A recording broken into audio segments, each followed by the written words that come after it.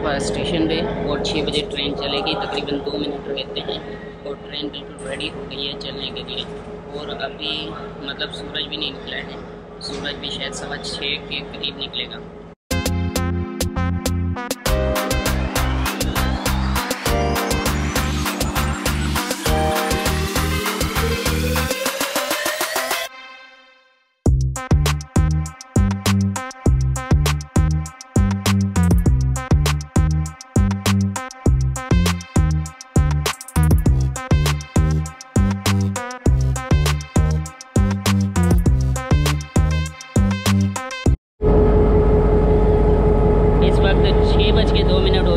Train ready है और अभी तक उजाला सही से नहीं हुआ। सुबह हो रही है लेकिन उजाला अभी सही से नहीं हुआ।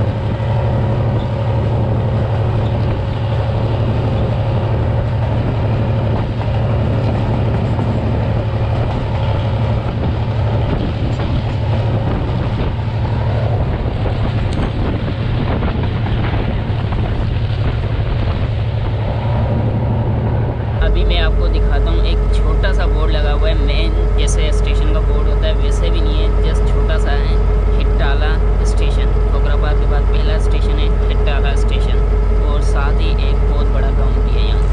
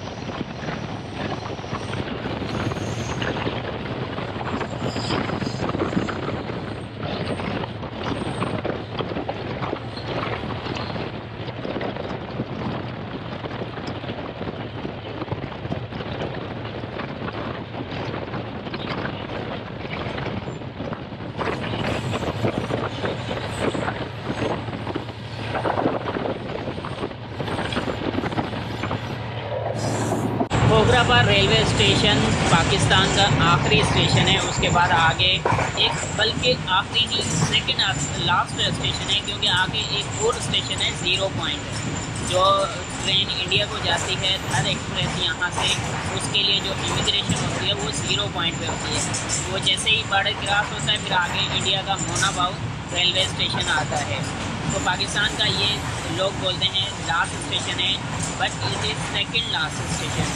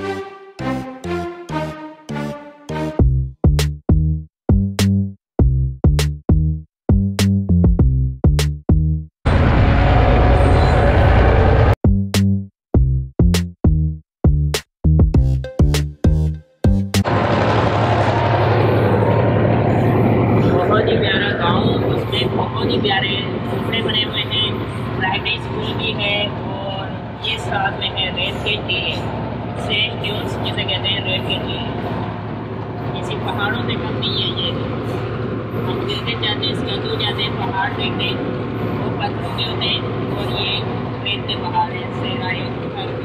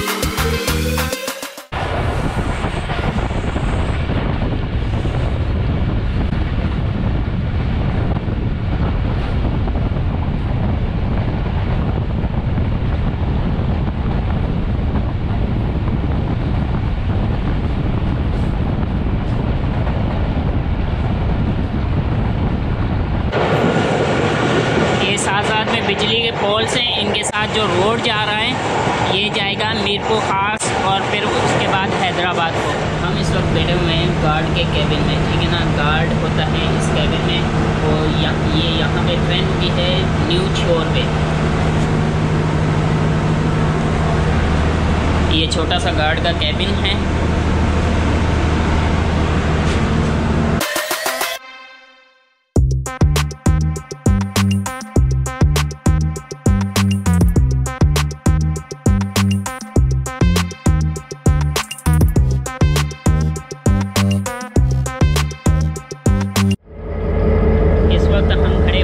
छोर रेलवे स्टेशन पर और अभी टाइम हुआ है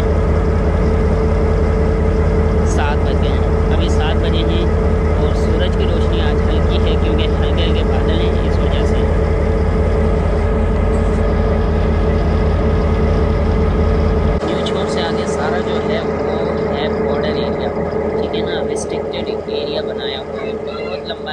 हालांकि खोखरापार से आगे में 5 किलोमीटर है, तो रिस्ट्रिक्टेड एरिया आपको होना चाहिए, लेकिन यहाँ न्यू से बनाया हुआ है।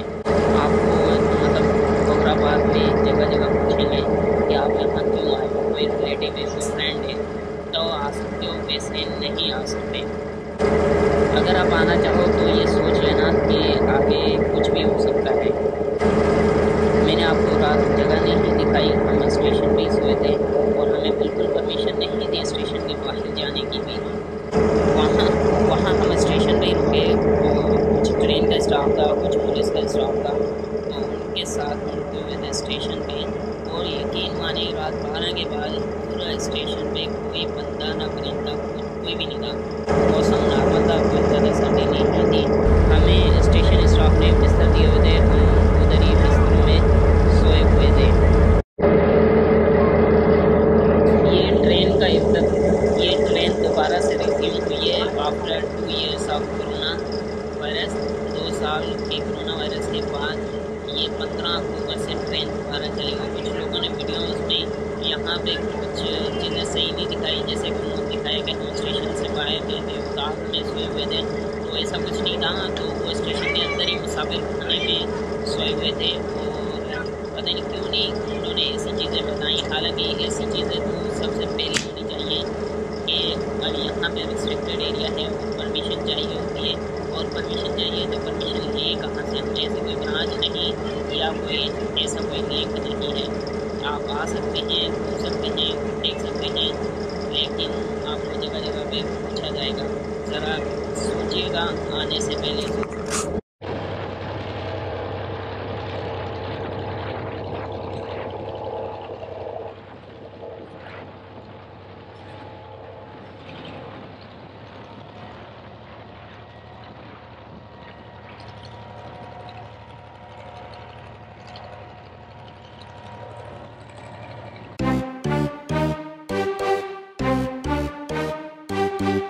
ये स्टेशन है हसीसर और इसके साथ में ये छोटा सा गांव।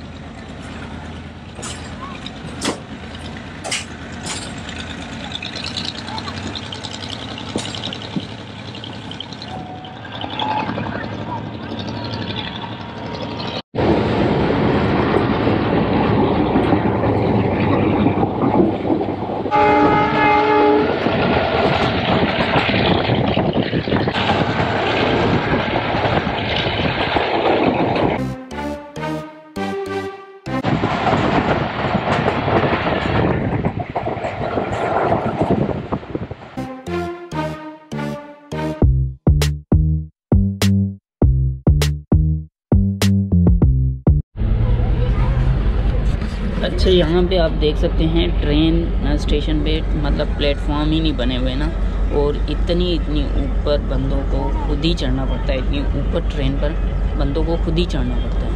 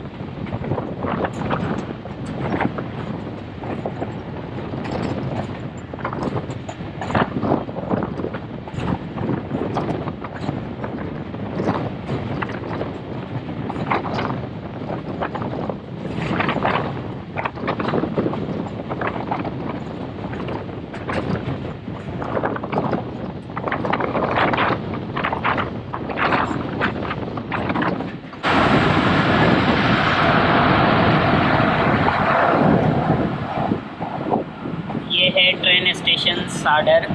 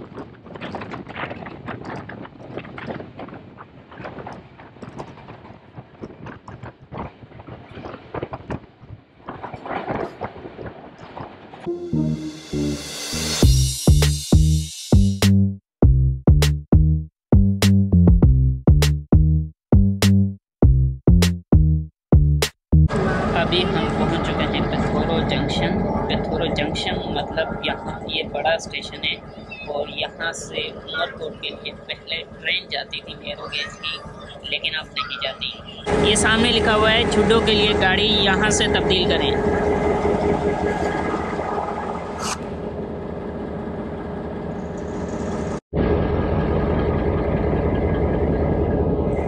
ये है नैरो गेज लाइन जो झुड्डो और उमरकोट के लिए निकलती थी पहले।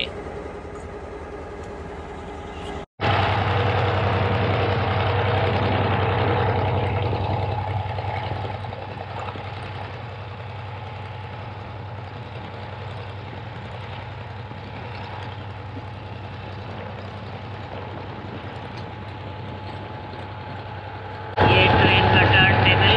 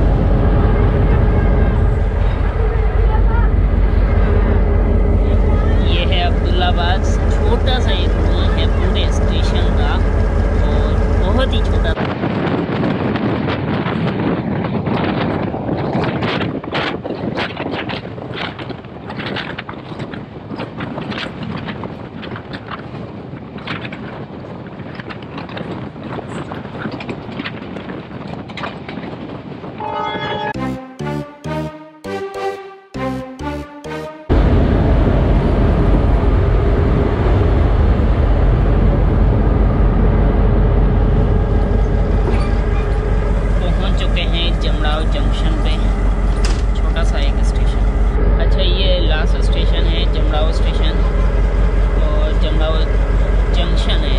जैसे कि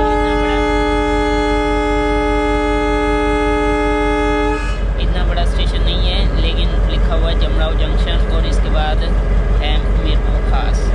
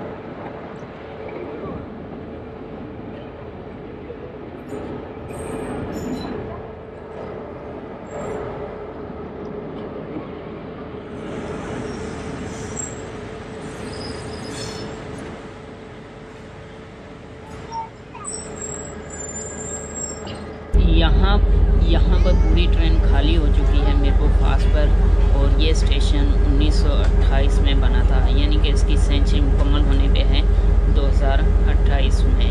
हमारी ये जर्नी मुकम्मल हुई। अगर आपको ये वीडियो अच्छी लगी है तो लाइक करें, कमेंट करें, शेयर करें और सब्सक्राइब करें चैनल को।